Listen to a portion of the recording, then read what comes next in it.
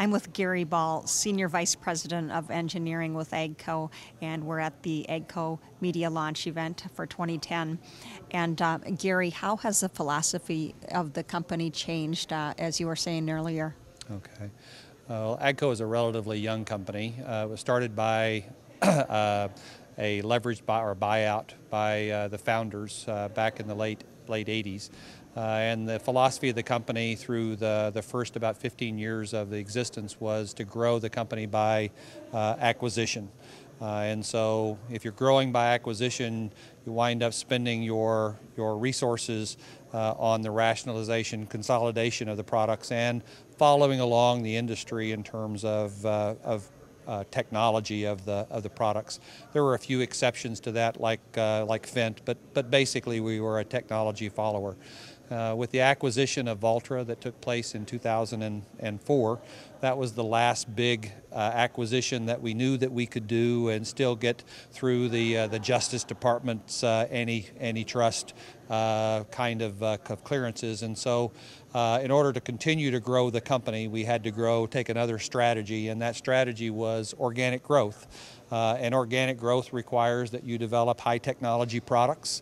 And so since 2004, we've been making the investments in the engineering product development area of the products and have increased our spending at a rate of about 15 to 20% year over year since 2004, and have gone from a little over $100 million of spending that we did in 2004 to this year we will spend upwards of $240 million. And we're seeing some of those investments pay off here today. We are. What are you most proud of? Well, all of these are my babies, and so I don't think any parent should pick favorites out of your children.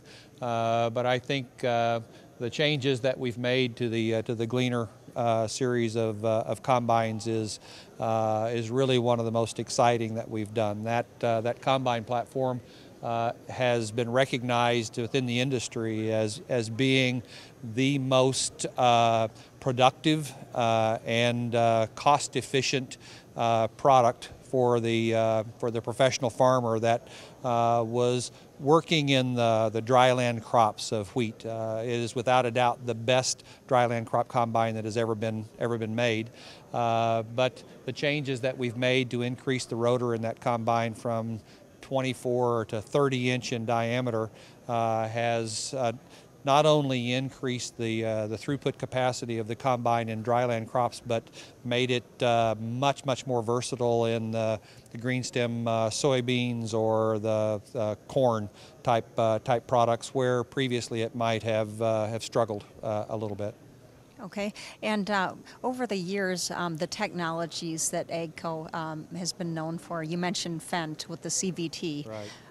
What are some of those other technologies that are evolving that are carried with the AGCO name? Okay, well, the CVT from Fendt, which was developed and launched in 1996, is probably the most fundamental cornerstone of technology of the company. You're seeing it not only in the Fendt products, but also in Challenger and Massey Ferguson high horsepower tractors, and we're now showing it in Terragators and other products where the versatility of that kind of product provides just unmatched productivity advantages for the customer.